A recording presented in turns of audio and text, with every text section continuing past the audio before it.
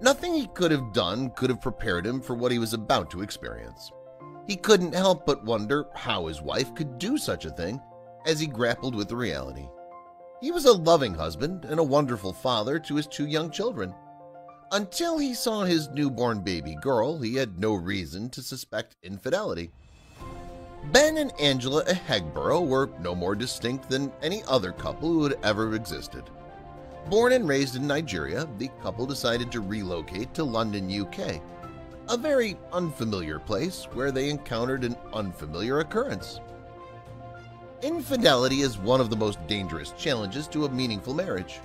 No matter how much a couple claims to be unconcerned about it, this question lurks in the depths of their subconscious. The couple had no idea that this threat was about to knock on their door. Ben and Angela had 2 children before moving to London 5 years ago. Angela walked into their bedroom one morning when Ben was least expecting it, and with a big smile, she said to him that she was pregnant. The couple was overjoyed with the news, but they had no idea what was in store for them. And as is common among couples expecting a new child, such information is often kept private until the pregnancy is too large to conceal.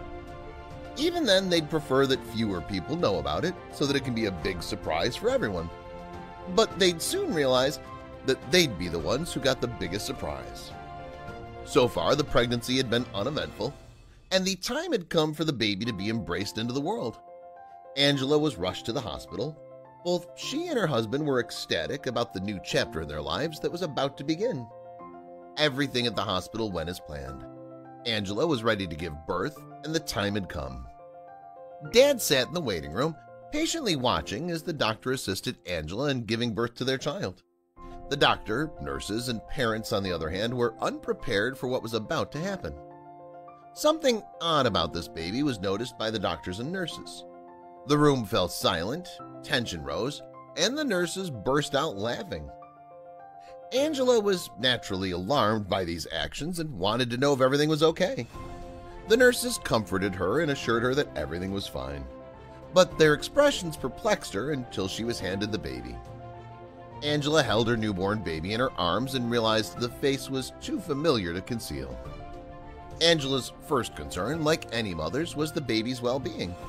Thank goodness the baby was healthy. Everything about this baby's birth was ordinary, and the birth was similar to all other births that had occurred before and after it. The baby's health, on the other hand, was the last thing on Ben's mind. Nothing Ben could have done could have prepared him for what he was about to witness. He was a loving husband and a wonderful father to his 2 children. He had no reasonable grounds to suspect infidelity up until that point when he saw the baby in his wife's arms. How could his wife deceive him in such a way? Not only was the baby white, but she was also blue-eyed and blonde. What's more perplexing is that her parents were both black Nigerians. Angela, realizing her predicament, began explaining to both her husband and the nurses that she'd been completely loyal. This didn't explain how Ben could have fathered a blue-eyed blonde child. Both parents were unaware of any white ancestry history, other than Ben's mother's lighter complexion, to explain the possibility of a recessive gene. Angela had already confirmed the child's paternity. All doctors could do was look for other explanations to back up Angela's theory. Albinism was ruled out by tests. Luckily, more answers appeared to be on the way. A few months later, another black couple, Francis and Arlette, had a white baby boy. Albinism was ruled out in their case. The nurses, too, hypothesized extramarital affairs. Francis claimed that he didn't need a DNA test to know the baby was his because he realized the baby had his nose. Could this potentially help Ben sleep at night? A story about a black woman with 2 white children sparked Ben's interest.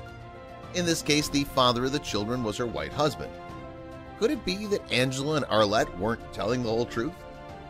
The origins of the Ben and Angela case are a mystery in and of themselves. As a result, the child was given the name Namachi, which means God's beauty. Even though it's suspected that this is a divine intervention, the scientific community has one question that DNA test results haven't quite answered. Will Angela's word suffice for Ben? Ben, the girl's father, is adamant that Namachi is his daughter, despite the fact that there's no medical explanation for how this could have happened. After all, this could be a miracle story. Ben is a very happy father, despite the difference in skin color.